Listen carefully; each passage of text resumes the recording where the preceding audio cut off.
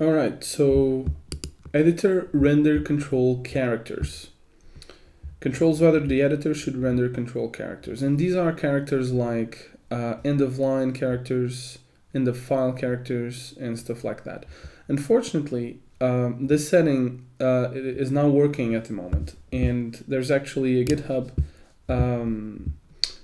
issue open, and it's still opened, pertaining to the possibility to display line endings in the text area. So this is still an open issue since at least 2016.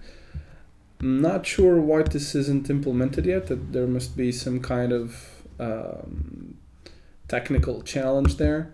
But the matter of the fact is that this setting is not working at the moment. So, you know, if you want, keep an eye on this URL to see what's going on with this particular setting.